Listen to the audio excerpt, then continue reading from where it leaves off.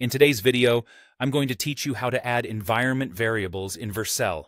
Whether you're a seasoned developer or just beginning your journey, managing environment variables is a crucial part of deploying applications. Let's make sure your project has the right settings to run smoothly and securely. First, let's start by logging into your Vercel dashboard. This is your command center where you manage all of your projects. Once you're logged in, navigate over to your project. It's vital to ensure you're working on the correct project, as each may have different configurations that need to be set up independently. Now look for the project settings. You'll find this option in the sidebar on the left when you're viewing the main project page.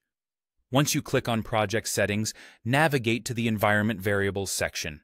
This section is where you can add, modify, or remove environment variables that your application might need. Let's now add a new environment variable. Look for the Add button, which should be visible within the Environment Variables section. When you click it, you'll be prompted to enter a few important pieces of information. Start with the Name field. This is where you'll input the key, which acts like a label for your environment variable. For instance, if you're setting up a database connection, you might name it PostgreSQL URL. Be sure to pick a name that is descriptive and easily recognizable, as this will help you find it later, especially if you need to make changes. Next, you'll enter the value. This is the actual content or data that the environment variable holds. In our example, this could be a connection string to your database. It's crucial to make sure this value is correct, as any mistakes here could lead to application errors or issues with connectivity. The final step in adding your environment variable is to define its environment.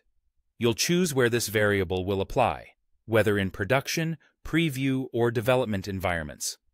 Make your selection based on where your variable is needed. For example, sensitive information like API keys should be set specifically where applicable, avoiding unnecessary exposure. Once you've filled out these fields, click Save to confirm your addition. It's important to remember that any changes you make to environment variables will only apply on the next deployment. This means you won't see the effect immediately in your live application, but rather after the next time you deploy your changes. And there you have it. You've successfully added a new environment variable to your Vercel project. Properly managing your environment variables not only enhances security, but also ensures that your application runs smoothly across different environments. Thanks for watching, and happy coding!